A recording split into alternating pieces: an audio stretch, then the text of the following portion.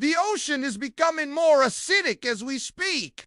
Here's why that is a big deal. You see, our oceans absorb about 30% of the excess carbon dioxide we humans produce. And as the percentage of carbon dioxide in the atmosphere increases, so does the amount of it that gets absorbed by the ocean.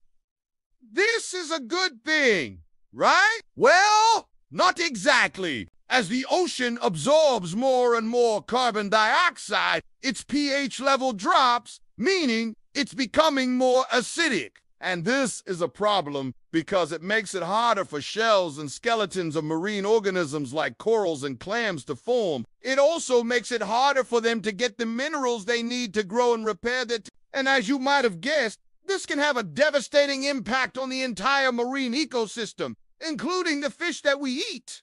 So what can we do to prevent this? Well, for starters, we can reduce our own carbon emissions by transitioning to renewable energy sources like solar and wind power. We can also protect and restore coastal ecosystems like mangroves and seagrass beds, which can help absorb carbon dioxide directly from the atmosphere. By taking these steps, we can help preserve the ocean's delicate balance and protect the amazing creatures that call it home.